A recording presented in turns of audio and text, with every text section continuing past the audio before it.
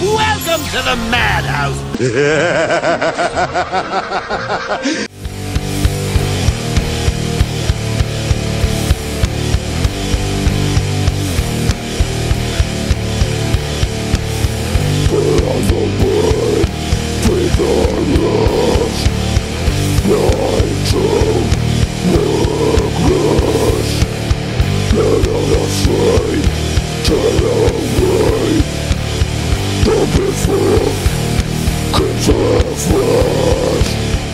What is up, ladies and gentlemen? Welcome back to the Mindless Podcast, 80th episode.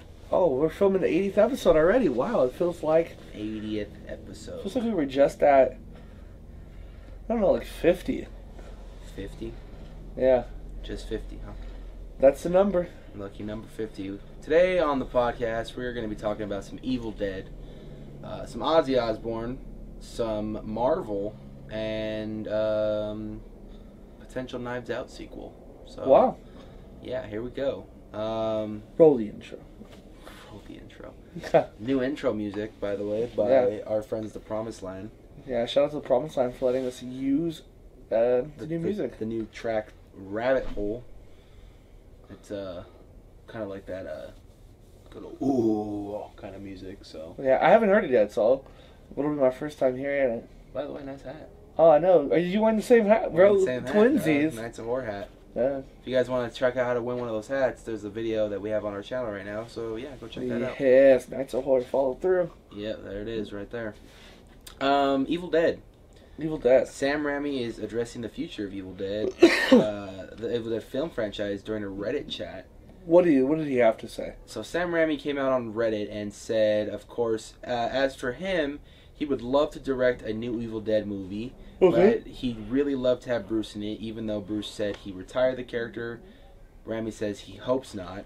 Yeah. And then someone continued the question with Fede Alvarez, who directed the remake of Evil Dead, Okay. and they asked him, is that still on the table too for a sequel for that universe kind of Evil Dead? And, Yeah. he goes, if Fede would be down to write and direct it, then yes, in a split second he would jump on that project. So Sam Raimi would join Fede on a new one. Yeah, if he agreed to direct or write it. Okay. So Sam will only do the whatever other one he doesn't do, correct? Sam Raimi would probably produce it. And then he'll find someone either to write direct it. or write it. Yeah.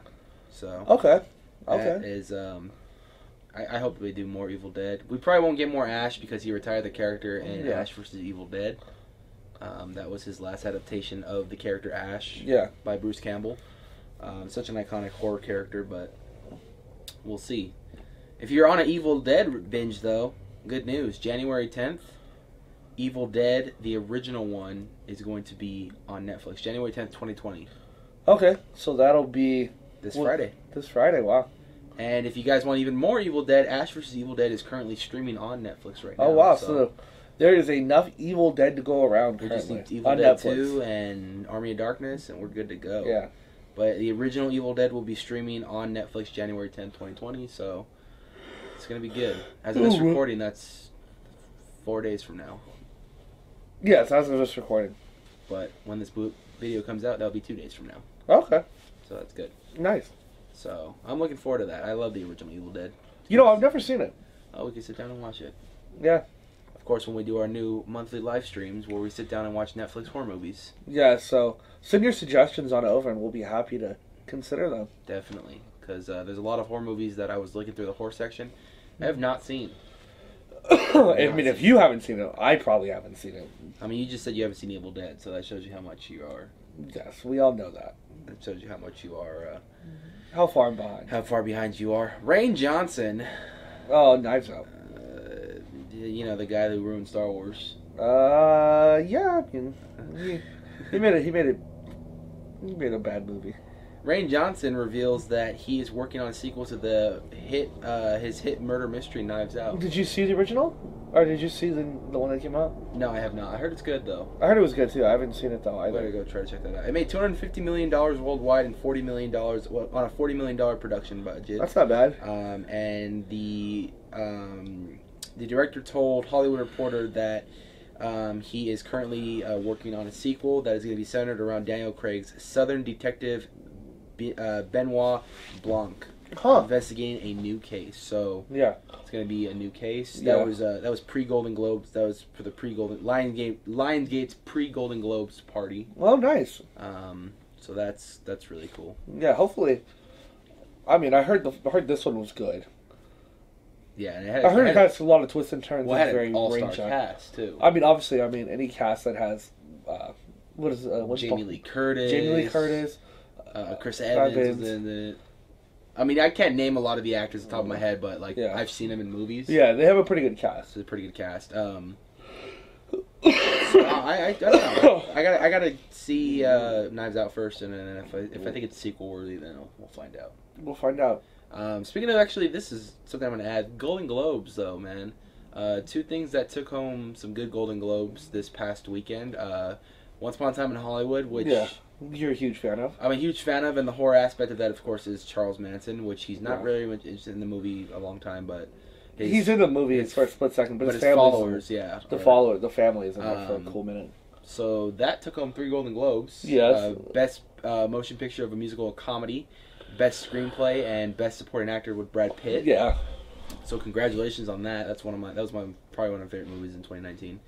And Joker took home 2 Golden Globes as well. Yes. They took home the best original score and best actor in a movie. For Joaquin. For a motion picture drama. So yeah, that is awesome. Just wanted to throw that out there. A little bit extra news. Because I guess Joker's got some horror aspects to it. Yeah. I don't I know. think it's realistic. Yeah, it's realistic, huh? It's realistic. It could happen. People could die. Well, he kills people. Okay. That's all they tell you can to be die. realistic. A psychopath starting a riot. He said people can die. That's hilarious. Is it true? It is true, yeah. Yeah. I was thinking more on the line of the horror aspect of people actually being like a Joker. Well, yeah. Like, That's also true. It's pretty much bipolar disease if you really think about it. Well, I mean, he has a lot of disorders. Yeah, that's true. Did you watch the new trailer for the new Mutants movie that's coming out in April? So the movie that has literally been continuing 4 to years get postponed. 3 years in the making, I think. Continually postponed every single time. 3 years in the So making. Disney's gonna let it come out? Disney. Okay, so and that's the funny thing about the trailer. 20th Century Fox. It's still 20th Century Fox Marvel. Yes, but it's Disney owns 20th Century Fox now. So let me read you entire... what Bloody Disgusting wrote in their article. You'd think the genre output would have flatlined once Disney acquired 20th Century Fox, and yet here we are with another cusp of another horror another horror tinged released. Last summer, the light turned on. Nice. Let's see. Let there be light, it said. Yeah, they knew we were filming. Yeah. There's more light. If you guys don't know the story of New Mutants by now, it was supposed to come out in April of 2018. 2018, yeah. And then it got postponed a year because they had a reshoot, right? they reshot the entire movie. Yeah. Because when they did it to test audiences, it wasn't scary enough to where they wanted it to be. Yeah. So they reshot the entire movie, and it got slated for an April 2019 release. No, a February 2019 release. Then it moved back to April, probably. But then what had happened was Dark Phoenix came out around that time, and they didn't want that intertwined, so they moved it to August of 2019. And then Disney acquired. There's rumors that Disney was going to be acquiring Fox, in which I think come September they did. Yeah. And just continually got pushed back. yeah. So at that point, everybody thought, okay, this movie's done. Yeah. However, what kept me thinking that this movie wasn't going to be done was the fact that every time I go to the movies or something, I'd see a New Mutants poster. Wait, so I haven't seen the poster. I would see a poster every time I went to the AMC. I would see a poster that is still displayed saying that it's going to come out. It just didn't have a release date. Yeah. So that was. I mean, Disney's smart. They already paid for the entire movie. It was probably Fox that paid for it. Well, I mean, that's why, but they've already paid for the movie. Yeah, I mean... It's already been reshot. It's coming out in theaters, too. It's going to be post-production. I mean, they probably have to put a little bit more money in post. They just have to put a little bit of money in marketing. It looks pretty good, though. From the trailers that I have seen, I didn't know they put out a new one. They put out a new one today. Yeah. It did look pretty scary. The new one that they put out today, so they play like a sadistic version of Another Brick in the Wall. Mm-hmm. And you're introduced more to the characters this time around. Okay. So you get to see them, kind of be them, and you see that they're locked in this, like, kind of asylum. Yeah. If you would say, but it's a place where they're trying to like experiment and see who these kids are with their powers. Is it going to be linked to the like FX show at all? Because there was like that FX show. Yeah. So they did the FX show Legion, which was supposed to be about Professor X's son, who is Legion. He was. I think it's changed in the comics recently, but he at one point was the most powerful mutant of all time. But I think lately someone else stepped up and took over. Yeah, someone else is more powerful than him. But in this trailer, you're seeing the kids in the asylum, and what had happened was you're seeing them kind of like use their powers and stuff.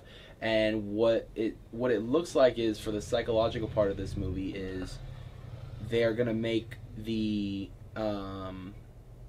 kids kind of live out these nightmares till it pretty much kills them. Yeah. Because it looks like they're trying to get rid of the mutants at that point. What I find interesting about this movie is they're mixing horror-themed kind of genre with, like, a comic book.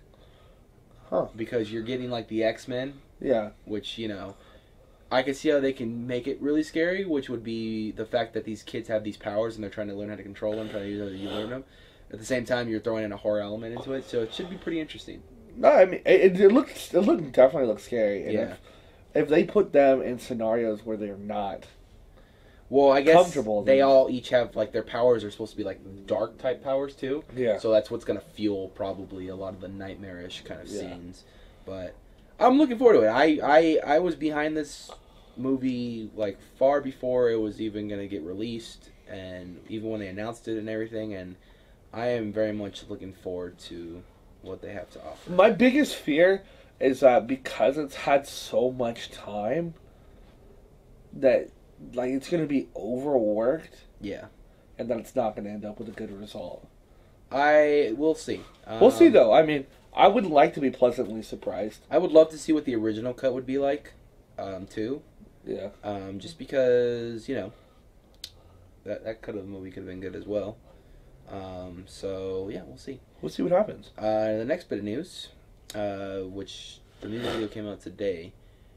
As you know at least, I'm a big Ozzy Osbourne fan. Yeah. He released 2 new songs.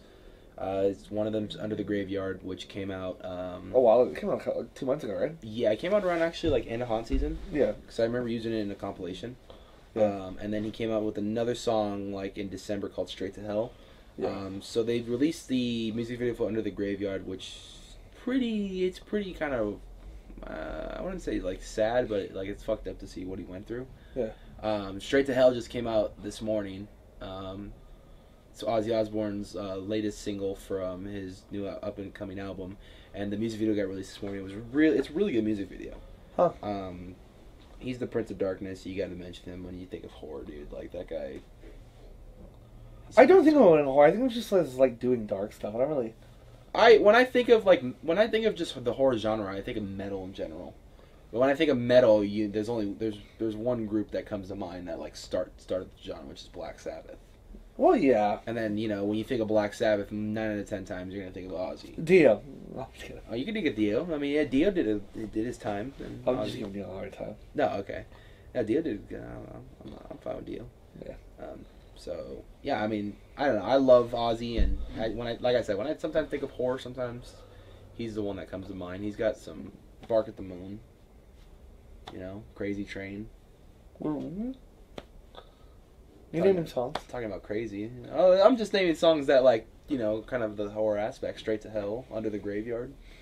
Even though like what I thought Under the Graveyard talked about was one thing, it actually talks about a whole different thing. So after watching the music video, so it makes a lot more sense. Yeah. Well, I mean it doesn't. They don't have to coexist. No, they don't. He can have one meaning, but then another record label can have another meaning. Yeah, that's true. All right. Let's talk about this. Let's talk about The Grudge. Oh, fuck. So this Grudge movie came out. Me and you saw it back in August. Yeah, we saw it. It may have gotten better. I doubt it. I don't know. I don't want to go see it though. I'm not going to see it. I can tell you this. One of my friends saw it and he was completely disappointed. I bet. I told him because we were disappointed when we saw it. It literally, for a movie that is supposed to be filled with tension and jump scares, it didn't even scare me. Have you seen the original ones or no? Yeah, I've seen parts of the original. So now let me rephrase that. You've seen the Sarah Michelle Gellar one. Yeah, I've seen the Sarah Michelle Gellar. Gellar. Which was the reboot. Yeah. Have you seen the original Jun which was in Japan? I watched parts of it because I was also, what's the fucking Ring's name? What's her name? I saw Samara. Ringo. Yeah, but I saw like Ringu. I think that's the Japanese one. Yeah. And so I started watching other films. Now, are you aware that they made a Grudge versus Ring movie? No, I've never seen it. That's something we might have to watch. Yeah, we might have to watch it. I know that they did it, and I want to watch it, and I'm rooting for the Ring. Are you really? Yeah. I already know who wins. The Grudge probably wins. Well, I mean, it's a 2 against 1. Yeah, it's a 2-on-1. It's a mom. So I didn't know that. I was watching Mike's video. She's a mom, and that's her son. Oh, really? I thought they were brother and sister. They look, because she looks young. Yeah. I may be having falsified it. You looked over there, and we were talking about the Grudge, and that's why I was like, "What the fuck are you looking at?" No, but I didn't know that. You know what it was? I heard may, something over here. That's why. And they're talking in your front room. Yeah, that's why. I mean, it may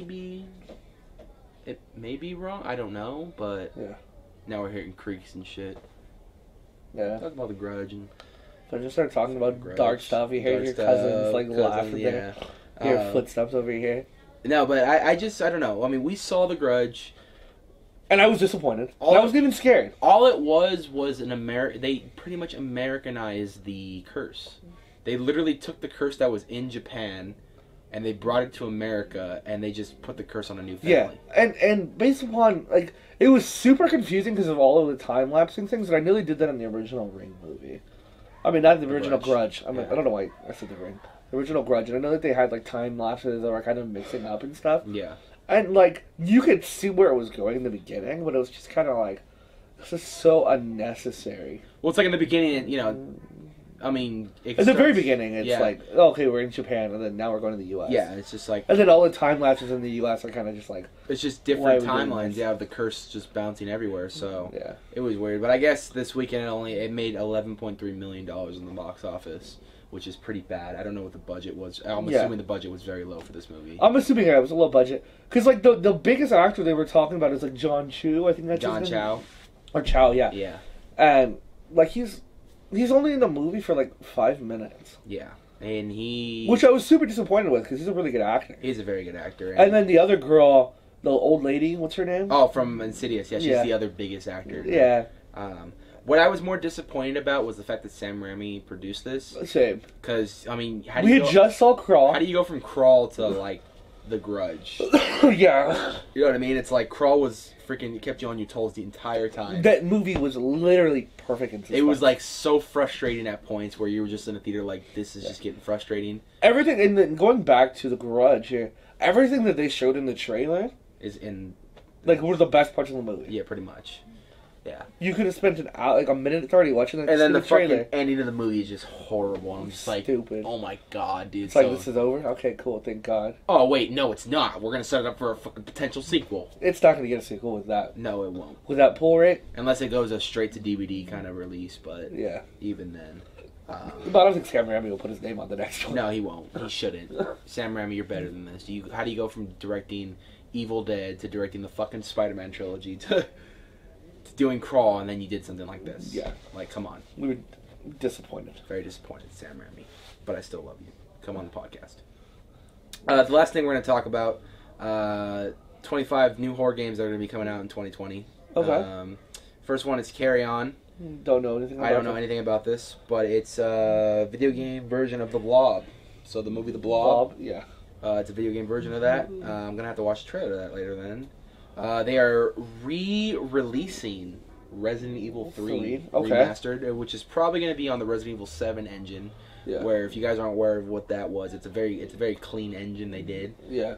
So they did Resident Evil on They did Resident Evil 2 on that. Resident Evil 3 is on it right now. or it's gonna be on it. And what are you doing?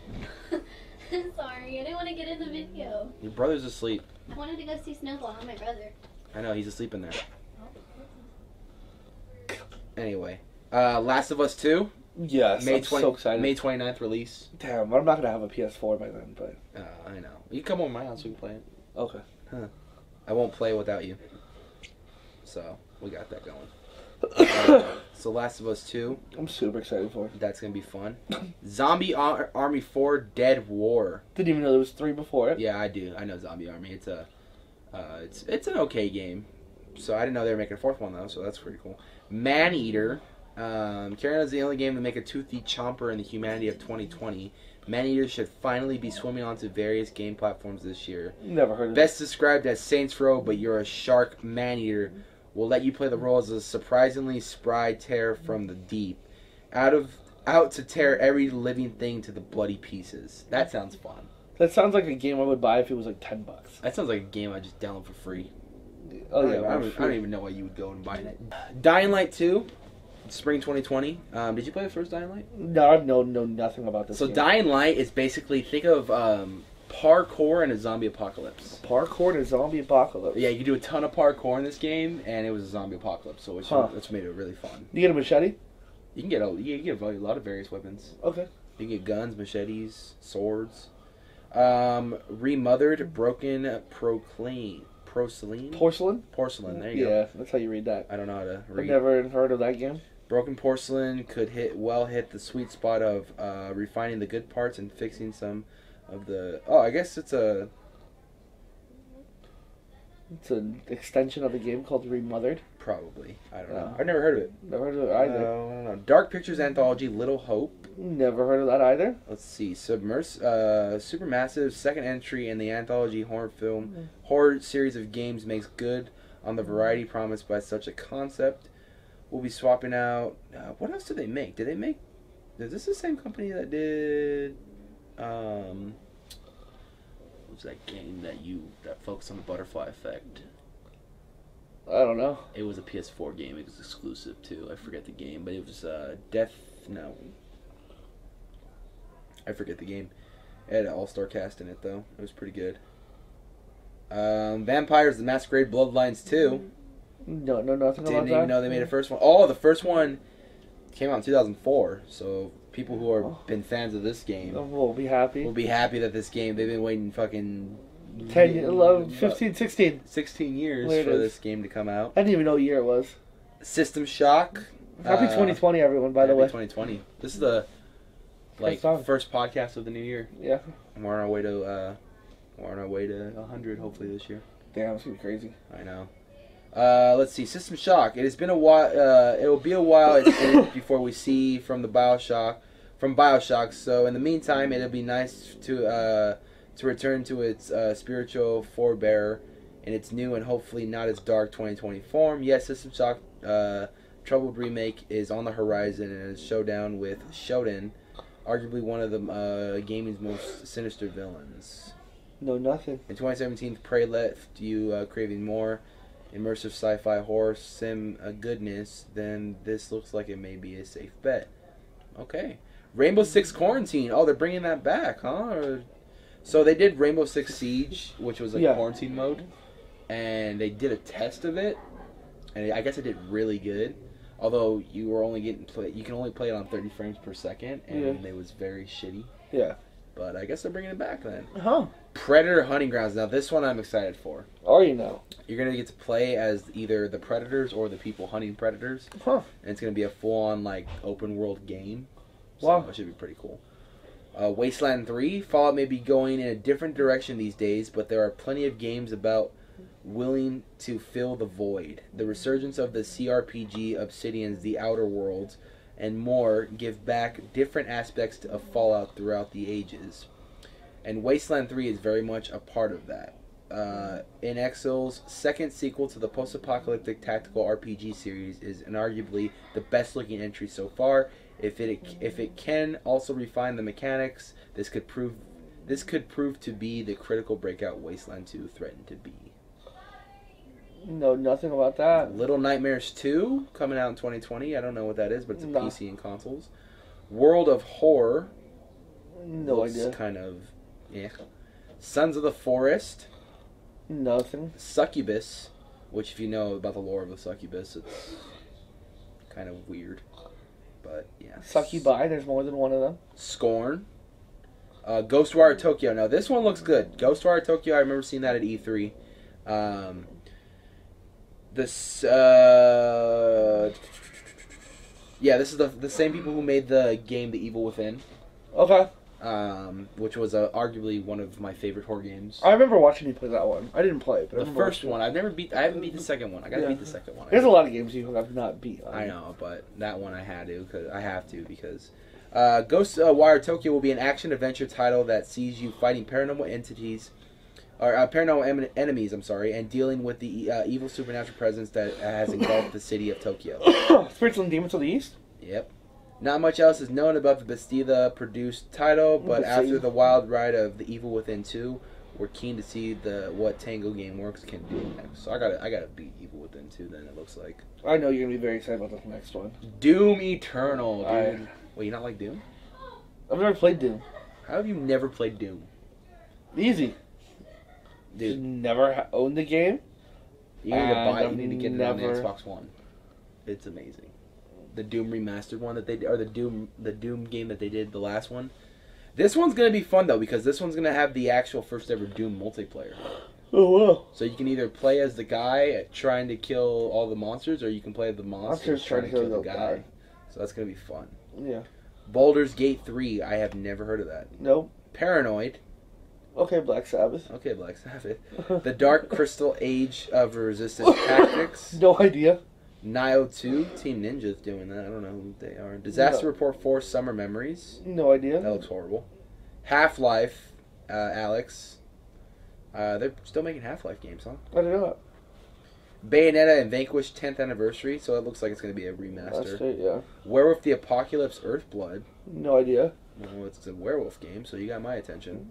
And that is it for the top, for the 20 new games that are horror games that are coming out in 2020. Well, So that is going to do it today for the Mindless podcast, episode 80. episode 80. 80 episodes, man. I can't believe we've done 80 episodes. Yes. And it's only going to keep going. This is the longest running series on the channel. Yeah, this has been there since the beginning. It's been, I don't know when you guys began. Was really? about January. When you guys started? The 2-year anniversary is coming up.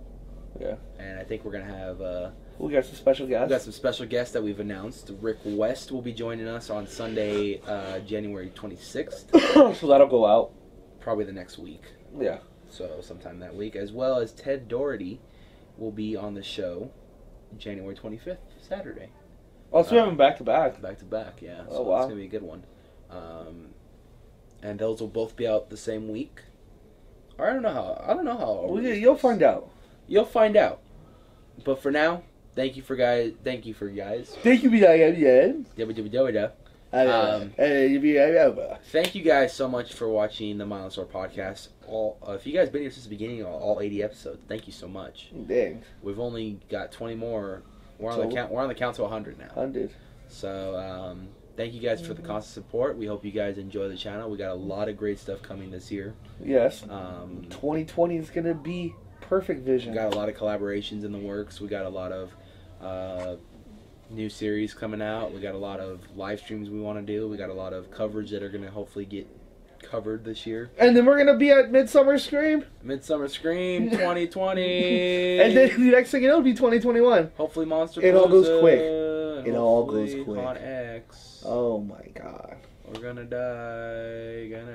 But we do it for from you. my government.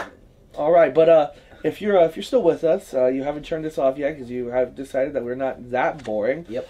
You can find us on social media, Instagram at The Knights of War, and Twitter at Knights of War. I always have to check with Tony if you guys know already because I don't know Always anything. knows. That's why I give him a thumbs up. Yes. If you're feeling a little extra generous, you can catch us on Patreon. We have a few different tiers ranging from $1 all the way up to $20. Not expected, but if you do want to find an extra way to contribute, we are always going to use those funds to come back to you all. Because pimping ain't cheap. Pimpin' ain't cheap. But just kidding. Respect women, respect your parents. But always subscribe. Yes. Yes. So if you haven't subscribed, do that.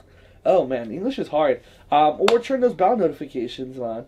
I think that covers it all, right? Did I go all the way? There's a new policy on YouTube now about the freaking kid thing. Oh yes. All of our content is for 13 and greater. Yeah. So we're not out here for the little kids. No. That's for others. But if kids watch this, then make sure your parents know you're watching us. Yes. Because we don't want to set a bad example. Yes. Even though we probably do. We are a bad example. Anyway, ladies and gentlemen, thank you for watching Mindless Podcast episode 80, and we will see you guys next week for another one. Peace.